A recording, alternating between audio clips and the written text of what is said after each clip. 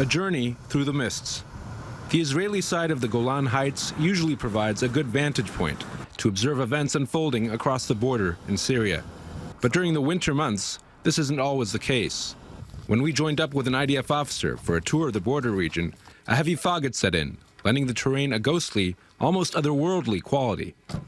In Syria, the cold weather often leads to lulls in the fighting. It's difficult for everyone in the winter, I think. Everyone prefers to be indoors. That's true for the rebels as well. Most of the border region on the Syrian side is currently controlled by rebel groups and not the regime. Radical Islamist factions have been the dominant force here, as in other places. What you see behind me here is the Quneitra border crossing, which leads from Israeli territory into Syrian territory here on the Golan Heights. The other side of this facility is currently manned by a Syrian rebel organization, specifically Jabhat Fatah al-Sham, formerly known as al-Nusra, formerly tied to al-Qaeda. Despite the al-Qaeda connection of the current neighbors, Israel prefers their presence to that of the regime and its allies. There's a radical axis involving Iran and Hezbollah, and they work with the Syrian regime. So I expect that these forces may be present in regime-controlled territory, though not out in the open. I don't expect there to be Hezbollah or Iranian forces present in rebel territory, here near the border fence. To monitor the delicate situation along the border, the IDF has installed a range of advanced systems, including high-tech cameras and motion sensors. We were allowed into a special control center where soldiers watch a multitude of screens looking for suspicious activity. The system can pick up on several movements simultaneously, and we, using the judgment of human monitors combined with the technology, can decide what's important for us and what we want to investigate. Last November, these soldiers identified what turned out to be a border attack by forces aligned with Islamic State. We have a monitor here of high quality who identified something suspicious in combination with a report from forces on the ground. We alerted the whole sector.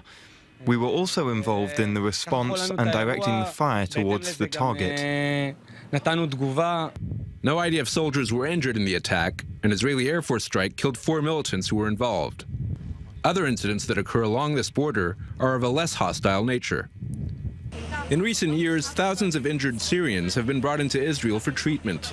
When they arrive at the border, they're first spotted on these screens.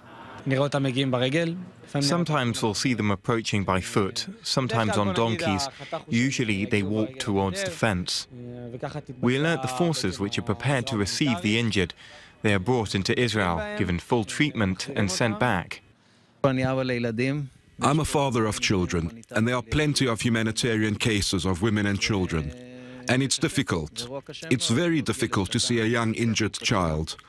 It affects you as a father, and it gives you a good feeling that you are at least able to help someone.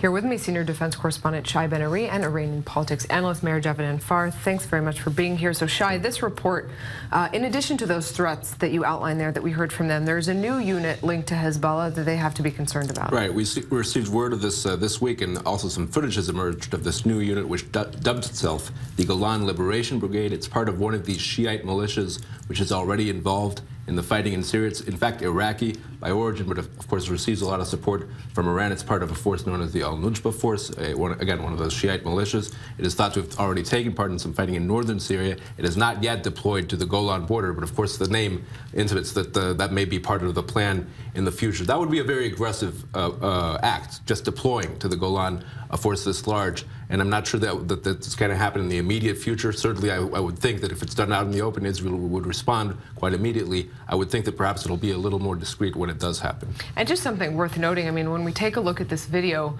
the editing, the style, I have to say it sort of recalls Islamic State videos right. in terms of the propaganda aspect. Islamic State has really reshaped the whole way of thinking when it comes to media in terms of what a lot of people call terrorist organizations, militant organizations. We see Hamas also meeting that standard, that bar which has been raised by Islamic State, no one else really. All the groups who act along in this way, along these lines, really feel that they have to meet that standard these days, and it's been very effective in terms of their recruitment efforts as well. So let's zoom out for a moment on Syria as a whole, just across the border, really Syria and Lebanon. If you're talking about this group Hezbollah, obviously Iran is a big part of that. Let's just take a look at what Hezbollah leader Hassan Nasrallah said in June of last year. We are open about the fact that Hezbollah's budget, its income, its expenses, everything it eats and drinks, its weapons and rockets come from the Islamic Republic of Iran. Mayor, that's pretty clear. Just how much presence does Iran have, first of all, in the Golan Heights?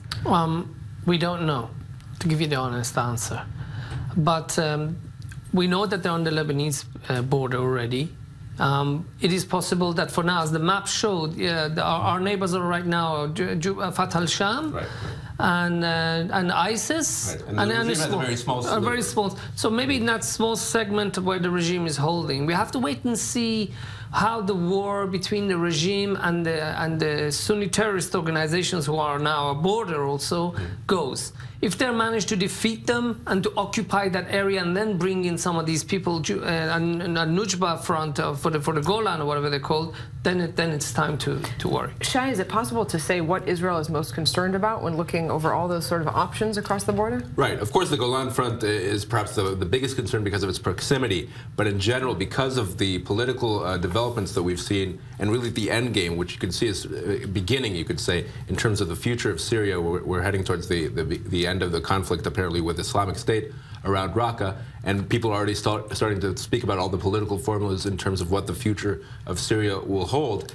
Israel is primarily concerned about what kind of stake Iran will have in that future, and that's the message I think that Netanyahu is trying to convey both to the American administration, the new one, and to the Russian president, that Israel simply cannot accept a major Iranian stake in the future of Syria. Certainly nothing entailing a naval base on the Mediterranean, certainly nothing on the Golan Front.